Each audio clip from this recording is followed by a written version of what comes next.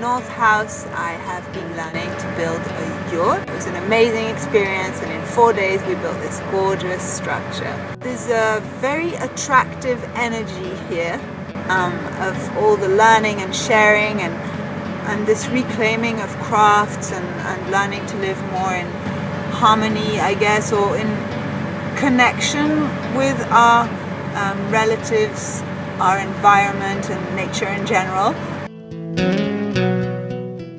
Not often do you have a chemistry and an environment that is positive all the way around.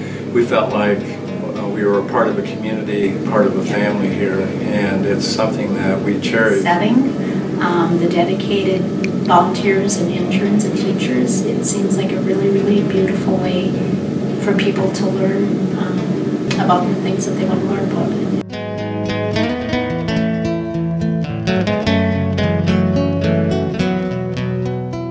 My name's Elise, I'm a student. We are students at North House Folk School. And I hope you're going to give to the max. You give to the max on November 13th.